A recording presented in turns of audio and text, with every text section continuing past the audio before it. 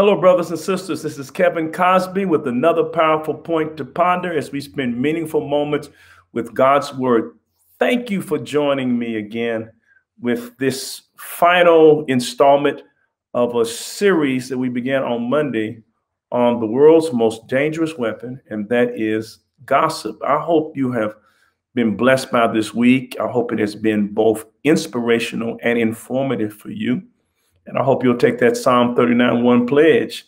And that is that I will be careful not to sin with my tongue, that I will keep my mouth with a muzzle on it while I'm in the presence of wicked people who love to gossip. You'll take Psalm 39:1 pledge. Now, this week we've been talking about the misuse of the tongue. But we want to close this out by talking about the proper use of the tongue. If gossip is speech that is designed to damage and destroy people, then the best way to prevent a negative is by stressing a positive.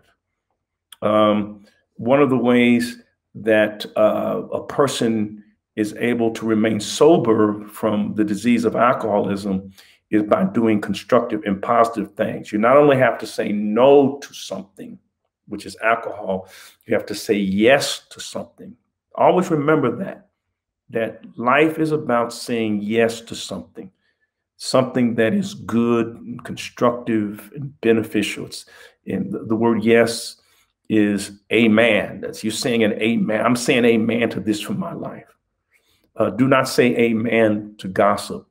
So we're going to close by talking this series on gossip, by talking about some healthy gossip, if you will.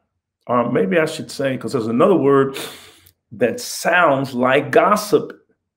And guess what it is? What's the word that Christians should be talking about that sounds like gossip? Here it is.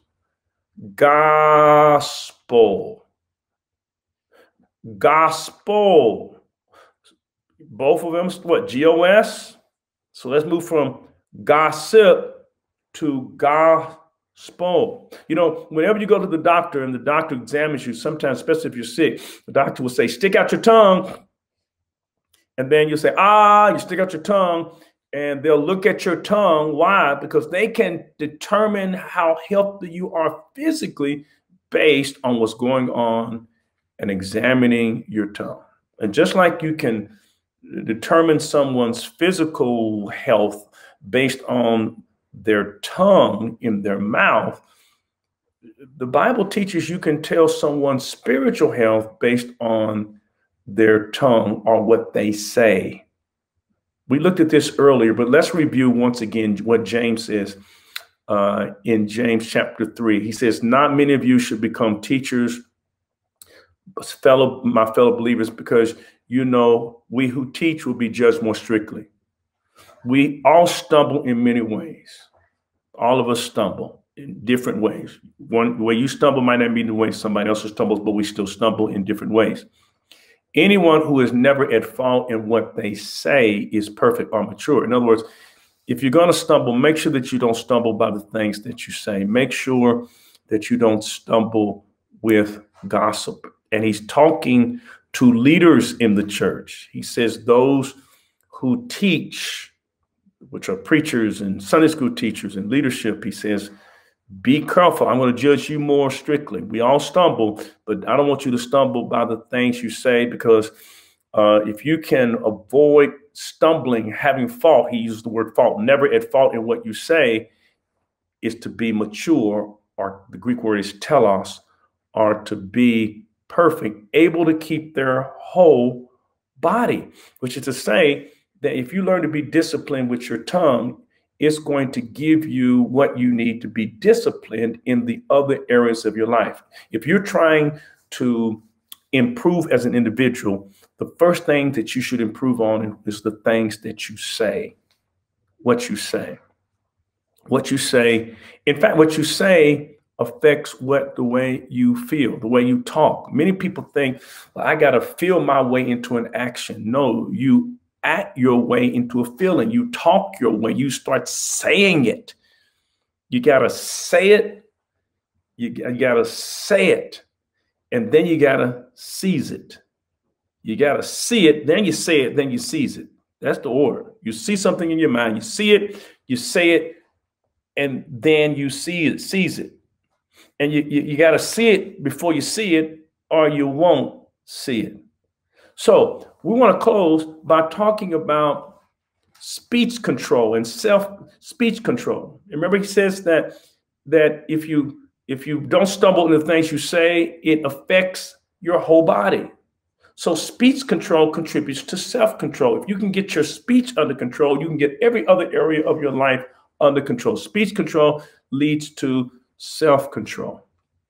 Now I want to read a scripture in Proverbs chapter 13. The book of Proverbs, Proverbs 13 and verse 3 says, those who guard their lips preserve their lives, but those who speak rashly will come to ruin.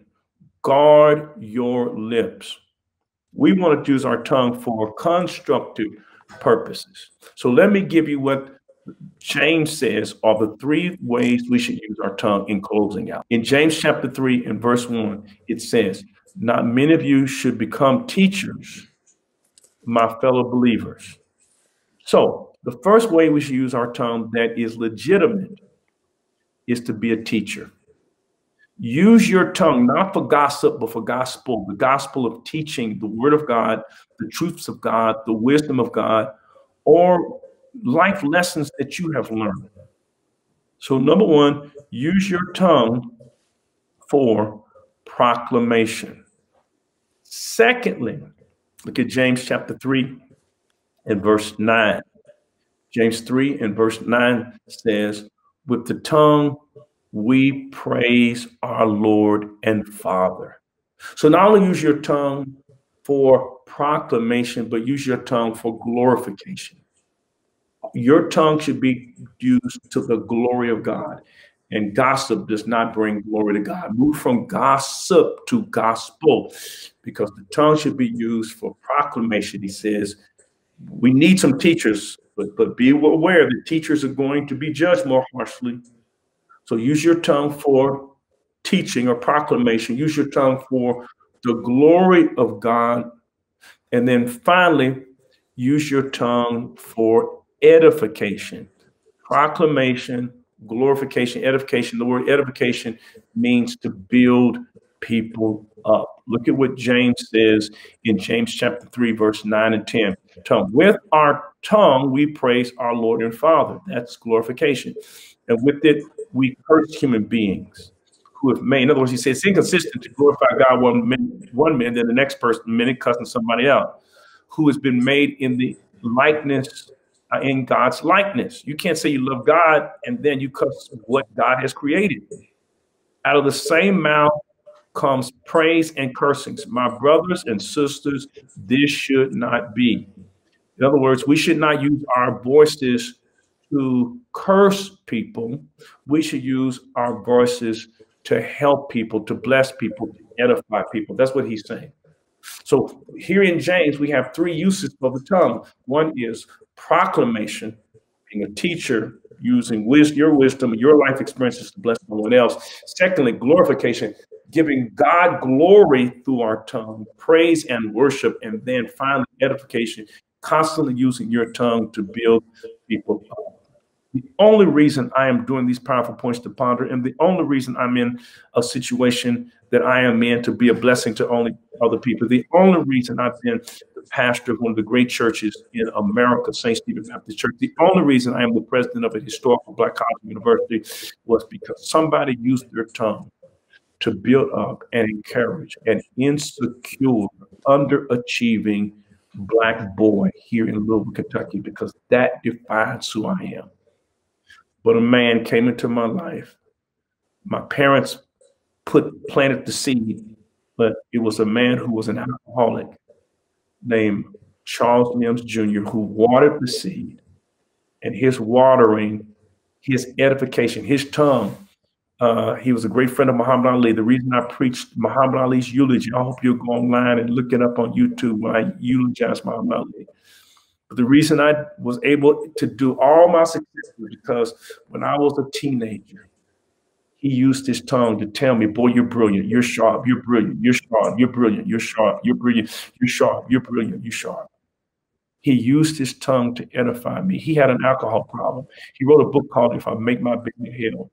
I was able to write the foreword to the book before he passed. But he once found out that I had been gossiping about him. And he writes about it in the book that I was gossiping about him. He saved my life, and I turned around and gossiped about him, and he wrote about it in the book. And this is what he wrote about in the book about my gossip. He said, the reason I was able to get help from my alcoholism was because my nephew, Kevin Cosby, went out and found some people from Alcoholics Anonymous, and they contacted me and helped me. I was gossiping about him, but it was gossip in order to help him. Because remember, it is not gossip if you're part of the problem or part of the solution. If you're talking about somebody behind their back because they have a problem with their life and you're trying to be the part of the solution, that's not gossip. That's gospel. I want to close this series by giving you some poems. One is by one of my favorite poets, Edgar Guest. And this is what Edgar Guest said. He said, a fella can't help hearing hateful things about another, but a fella can be careful not to tell them to his brother. Sit and listen if you want to when the spiteful things are said, but don't pass on the scandal.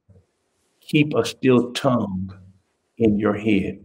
Spread no little tale of evil, whether right or wrong. You may barken unto gossip, but don't send the tale along.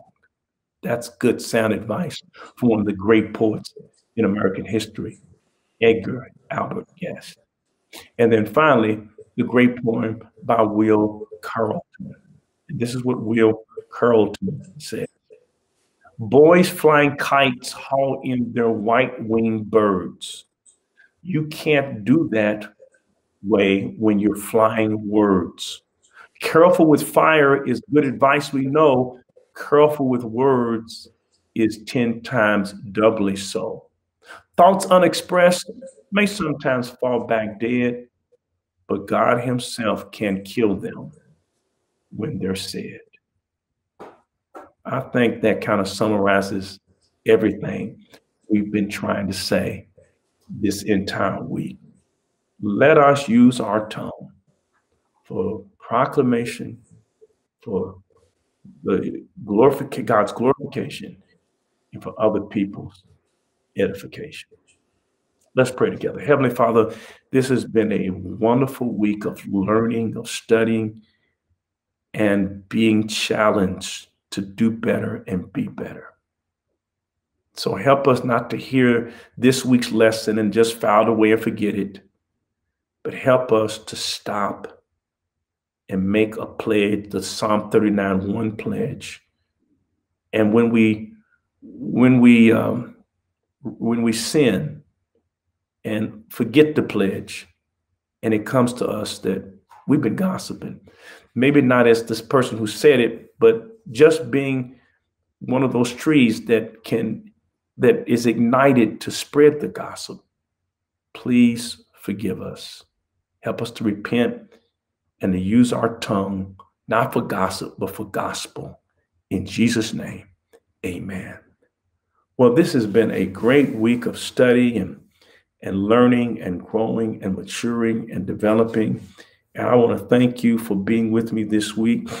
Some of you have sent me some texts and some emails and some Twitter posts in which you've asked me to address certain things, and I'm going to address everything from marriage to single life to, we're gonna really go deep this year, y'all. So if you got some real issues that you'd like for me to look at the Word of God on and address and respond to in the Powerful Points to Ponder, please contact me here at St. Stephen Church. I can't thank you enough. Contact me. There's the email, info@ssclive.org. Maybe you're going through some things. Maybe it could be anything from domestic violence to childhood trauma. I don't care what it is. The word of God speaks to real life issues. It does. And if you send it, I'm going to get to it. So just get in contact with me, emailing me here at info@ssclab.org. If you don't have a church home, I want you to do something. I want you to do it right now. Contact us, email us at newstart@ssclab.org. Write and say, you know what, I'm joining now. I need to be a part of a church. I want to be in this ministry. I want to be a part of this ministry. I want to go to another level in my life. So contact us and become a part of the church. And I want to thank you also for just being so kind and being with us and getting the word out about the powerful points to ponder. This is Saturday. Tomorrow is the Lord's Day. And so we're going to have worship tomorrow. The pre-worship experience begins at 9 o'clock with Sister Crystal, the ever-gifted Crystal, Sister Crystal, and her team. So join us at 9 o'clock, and then we'll have actual worship, praise and worship. Then I'll come with a word from the Lord that I want to share with you tomorrow. Got a word I want to share with you. So be with us tomorrow. God bless you. Thank you so much for being with us. And as we close, as we do every day during COVID-19, don't forget to stay safe, stay sane, and if you can, stay home. I'll see you in worship tomorrow. God bless you.